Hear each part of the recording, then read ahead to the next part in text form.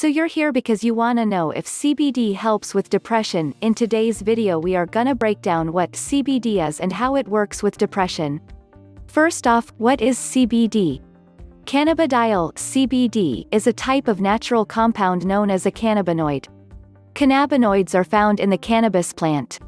Cannabis plants are sometimes called hemp or marijuana, depending on their level of tetrahydrocannabinol (THC), another cannabinoid. THC is associated with a high. CBD, however, does not cause psychoactive effects like marijuana does. CBD can be derived from the hemp or marijuana plant. CBD has seen a surge in popularity in recent years, as new research explores its potential health benefits. Some research suggests that CBD oil and other CBD products may be beneficial for symptoms of depression. How can it help? If you're looking into using CBD for therapeutic purposes, it's important to understand that the research around CBD is limited. There have been a lot of studies in the last decade, but most of them were done using animals. That means the possible benefits of CBD for depression in humans are mostly speculative right now. Still, CBD does appear to have some benefits for depression, especially for dealing with anxiety, cognitive impairment, discomfort before public speaking. THC and CBD may also be helpful for conditions potentially related to depression, such as chronic pain. What does the research say?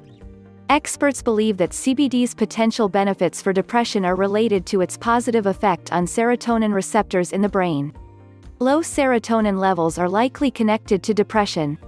CBD doesn't necessarily boost serotonin levels, but it may affect how your brain's chemical receptors respond to the serotonin that's already in your system. A 2014 animal study found that CBD's effect on these receptors in the brain produced both an antidepressant and anti-anxiety effects. A more recent 2018 review of existing studies concluded that CBD has anti-stress effects, which may reduce depression related to stress. As mentioned, this is an area that's still being actively studied, and new research and reviews are published every year.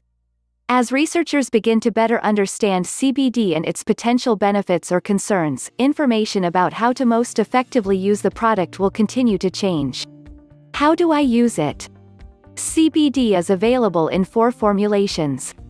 Oral. This includes tinctures, capsules, sprays, and oils. These mixes can be taken as they are, or they may be used in other preparations, such as smoothies or a coffee. Edible. Drinks and foods, such as CBD-infused gummies, are now widely available.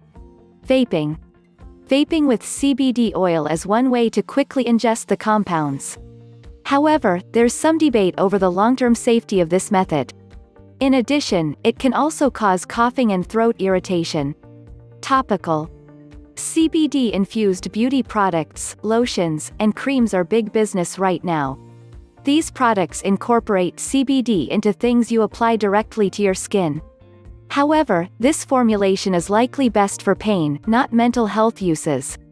Where do I buy CBD? If you want to try CBD, you'll need to find a reputable seller. Hemp-derived CBD is widely available in many areas. You may even find it in some health food stores. Marijuana-derived CBD is only sold in dispensaries in states where marijuana is legal for medicinal or recreational use. If you're interested in buying CBD, look for brands that are reputable and trustworthy.